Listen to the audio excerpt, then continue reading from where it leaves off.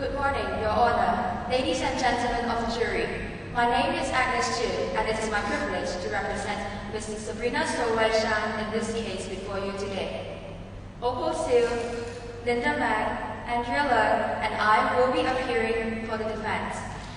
Our team members, Nicole Lau and Jiawei Wang, will portray defendants and defense witness respectively.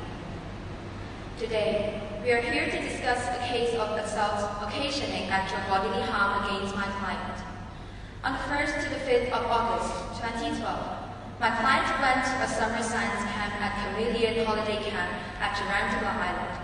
On the last day of the camp, there was a volleyball game at the beach. My client returned to the camp